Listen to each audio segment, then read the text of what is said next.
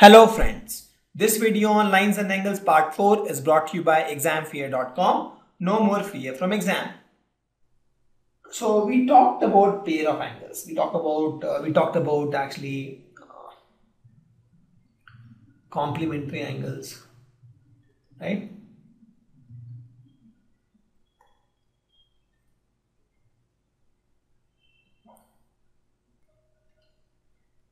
So we talked about supplementary angles. We talked about adjacent angles.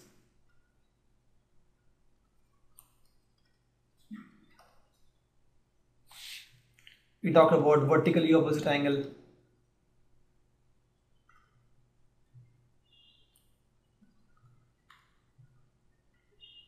Okay. We talked about linear pair of angles. So we talked about so many pairs of angles. Okay. So in this slide, let's understand more about linear pair of angles. Some of the properties of the linear pair of angles. Okay. So let's understand the relationship between the linear pairs of angles now. So linear pair of angles, as we have discussed, is sum of two adjacent angles whose sum is 180 degree. So this angle is, let's suppose 1, this angle is 2. So angle 1 plus angle 2 is 180 degree, plus they are adjacent. Okay. So let's try to find the relationship between these angles. We know that angle 1 plus angle 2 is 180 degree. This is by definition actually. So I can say that if there is a line and if there is a ray that stands out on this line, so you get two angles, angle 3 and angle 4. Angle 3 plus angle 4 is equal to 180 degree. Okay, there is a line, there is a ray, stands out on this line. Here also, let's suppose this is 5 and 6. Angle 5 plus angle 6 is equal to 180 degree. Okay. So with this, there is axiom. This is something which you can actually prove by drawing. So you take any line, draw a ray, and then add the two angles that is formed. You'll see that the sum of the angle is 180 degree. So with this, I can create an axiom, that is, if a ray stands on a line, that means I'm creating a linear pair of angles, then sum of two adjacent angles so form that will be 180 degree. Okay, so this is an axiom because there is no proof for this. This is considered to be true, and using construction itself we can prove it, but there is no proof for this statement.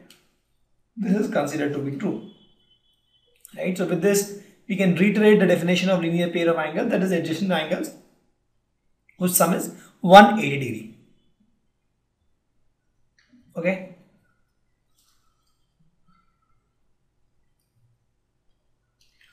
So whatever we wrote, if we can write the converse of this axiom. For example, if I say that if it rains,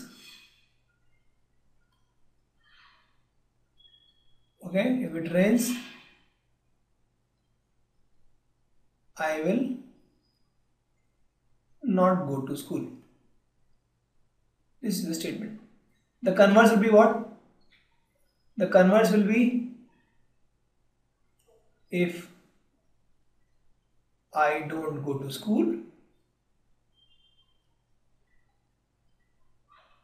this implies that it rained. Right? So in this case, if you see, this is the statement that is true, but this statement may not be true. Correct? So if it rains, I will not go to school. That is for sure. The second statement is if I don't go to school, that means it rained. So it can be for other reason also. Maybe you are not well. That's why you didn't go to school. Okay. So, but if you see, this statement is statement A and this is converse of statement A. Right? It conveys the same message, but in the in the reversed tone. Okay. So let me rewrite this same axiom in the reverse tone. It says that if a ray stands out on a line, then the sum of the two adjacent angles is 180 degree. I'll rewrite saying that if sum of two adjacent angles is 180 degree, so in that case then ray stands on a line. Okay, that is the converse. This converse may be true, may be false. We don't know. We have to prove it. For example, in this case, the converse is false. Okay. Or let's take one example of Pythagoras theorem. Now let me take the Pythagoras theorem. Right. This is a triangle. Okay. This is P, this is B, and this is H. Right. And this is angle 1. So if angle 1 is 90 degree, then I can say that P square plus B square is equal to H square.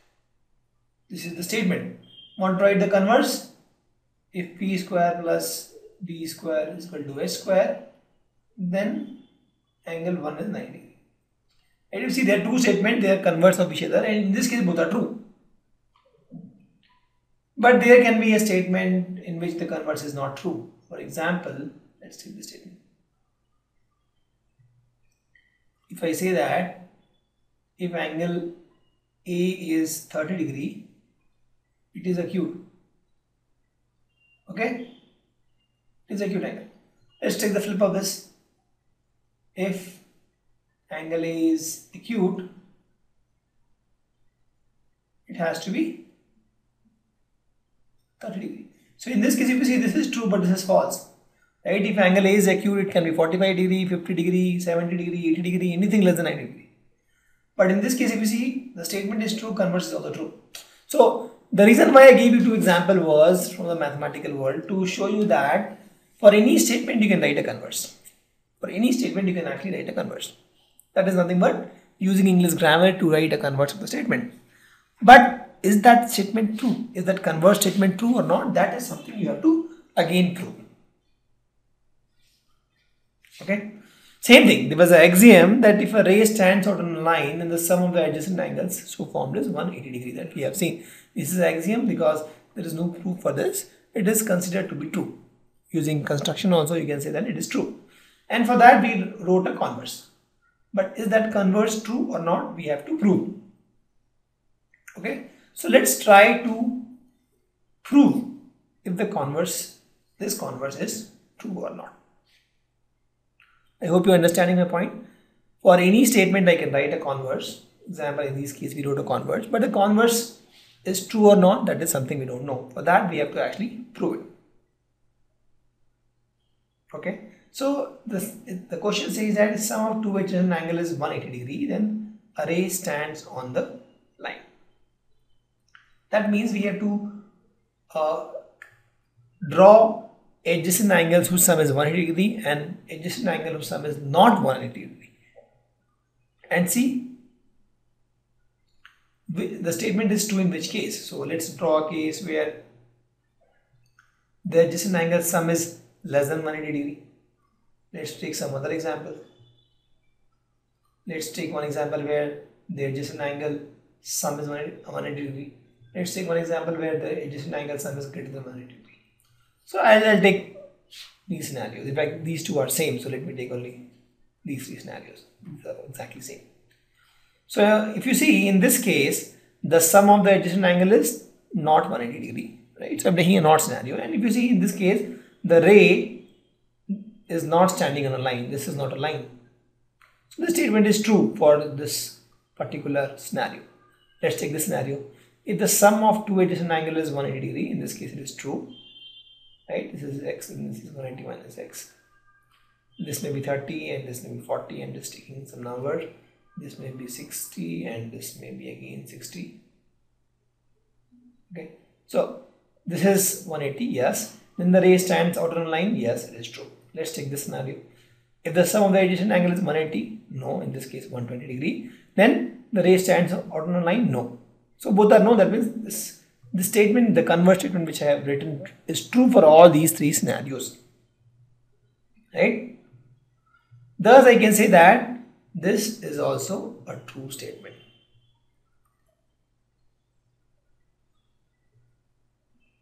Right? So with these we can conclude that this converse is also true. Are you getting my point? See, we have an axiom, we wrote a converse of this axiom, and then we proved that this converse is also true. Okay. Now since we have an axiom and then this is true, I'll make it as converse axiom because this is also true.